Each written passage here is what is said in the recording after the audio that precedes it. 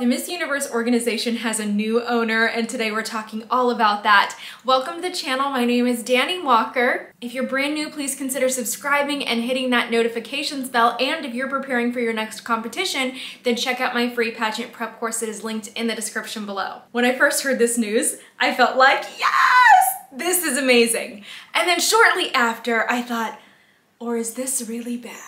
I try to be positive, so I'm gonna go with amazing. Anne Jakkaphong Jakrajutatip, I'm trying my best to say her name, is a Thai billionaire who just bought 100% ownership of the Miss Universe organization. She's the head of the JKN Global Group Public Limited Empire, which is a global content commerce company. It was reported that she purchased the pageant for $20 million.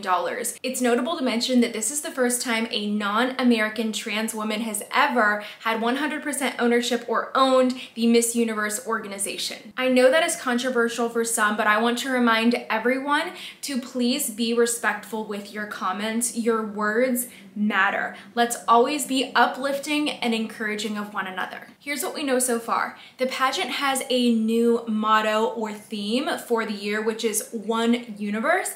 I really like this theme. I feel like you could go a lot of places with this. I feel like it's a very versatile term that you can use to rebrand the pageant under the new ownership. I also want to mention that in the Philippines and in Thailand, it's not uncommon for their pageants to have different themes each year. So I'm wondering, is the One Universe theme the theme for this upcoming pageant, or is it going to be something that we hear for years to come? Some people have been asking about the rules and regulations, and what we know so far is that the Miss Universe organization is still allowing transgender contestants, married women, and divorced women to compete in the 2023 Miss Universe pageant. They are also keeping the newer motto of the Miss Universe organization, which is beautifully confident. In the past, that was confidently beautiful. As many pageant fans know, pageantry is celebrated in Thailand, and that is what gets me really excited for this new owner. Since the announcement, there was a press conference and there's been some information that has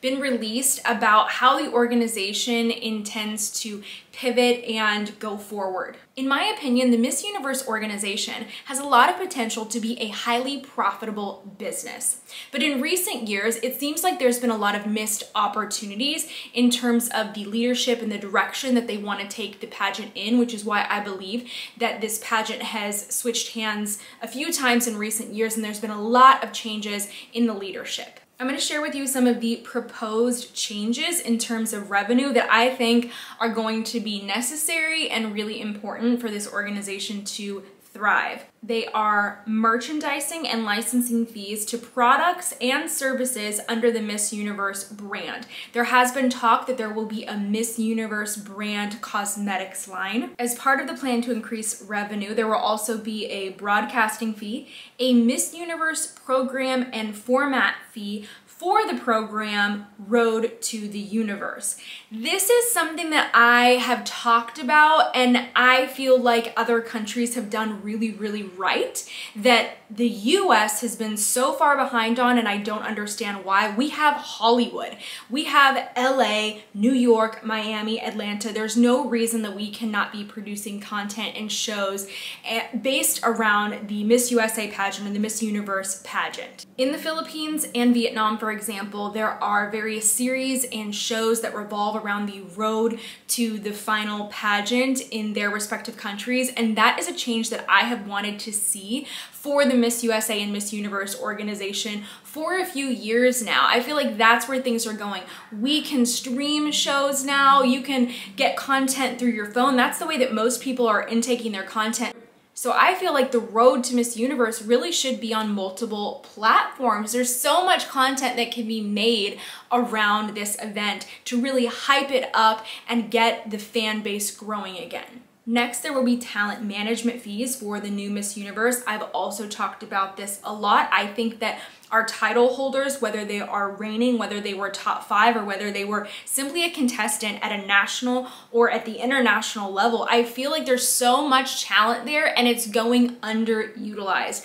These pageants can essentially be the talent representatives or agencies for so many pageant contestants and be promoting them in their country. And I feel like we are not doing that. We have really dropped the ball. Whereas in other countries, primarily in Asia, we see that a lot of their national title holders are booking ad campaigns and have all of these different opportunities because they are partnering with huge brands in that country as a result of their title, and we need to see more of that. So that is what I am really hopeful for the new Miss Universe. Part of their plan to increase revenue is, of course, ticket sales, franchising fees, hosting fees, production fees, and sponsorship fees. So if people want to sponsor the pageant, then they will be paying that sponsorship fee to get the advertisement during the show.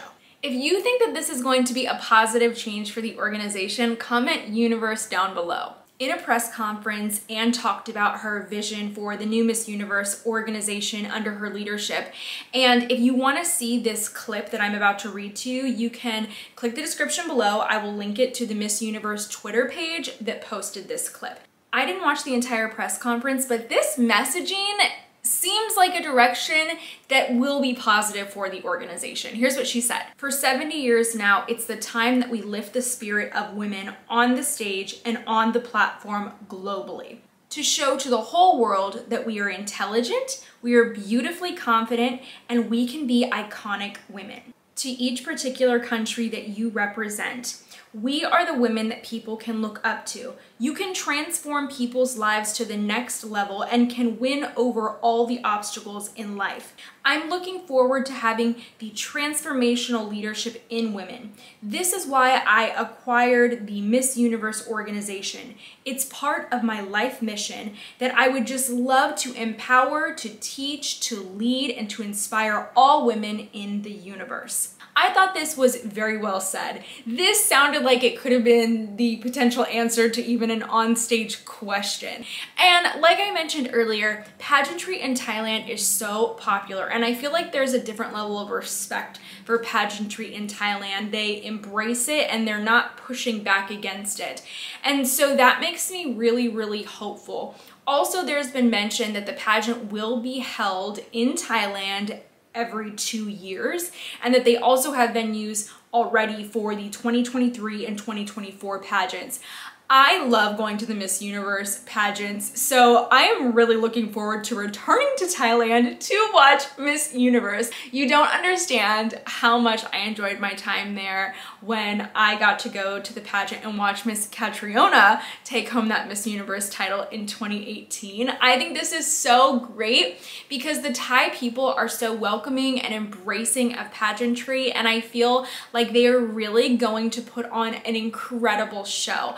And I will say that after going to the Miss Universe competition in 2018, that I could see for myself very clearly, recognize the quality of production that Thailand puts into pageants. And this is not just true for the Miss Universe organization. Thailand puts quality productions on for all of their major national franchises. For example, Miss Earth Thailand has beautiful shows, as well as Miss Grand International Thailand. Their staging definitely rivals the Miss Universe pageant. I'm not even just talking about Miss Universe Thailand. I'm talking about their staging rivals Miss Universe in terms of quality, production, and entertainment. And so I feel like that is what they're going to be bringing to the Miss Universe organization. There has been mention online as well that there won't be many other changes to the pageant in terms of its structure, its format, areas of competition, scoring, or things like that at the pageant. So I'm happy for that. I feel like that's not what pageantry really needs. There's a lot of people who've loved pageants for years, and the thing that's actually been turning off a lot of pageant audiences are unnecessary changes that aren't making things better for contestants or for the new reigning queen or doing anything to improve quality of the production. I'll also quickly mention that a lot of you have been asking for more Miss Universe episodes. They are coming, don't worry about that. But if you have specific requests for episodes, then just leave those in the comments below. The last thing I'll quickly say is that I've seen that in Thailand and in many Asian countries, the title holders are truly treated like royalty, and that is my hope for the new Miss Universe and for really all of the contestants, that they can have an incredible experience. I hope to see things come back like evening gown portraits, glamorous photo shoots while they're at the competition, and just really more behind the scenes and more events for the contestants to attend. So those are some of the things that I would like to see from this new organization. Let me know what you think though of the new owner and how you think the new Miss Universe organization is going to look from here on out. Thank you so much for tuning into this episode. I greatly appreciate you, and I hope that you'll come back for lots more. Don't forget to subscribe and hit that notifications bell, and I'll see you soon.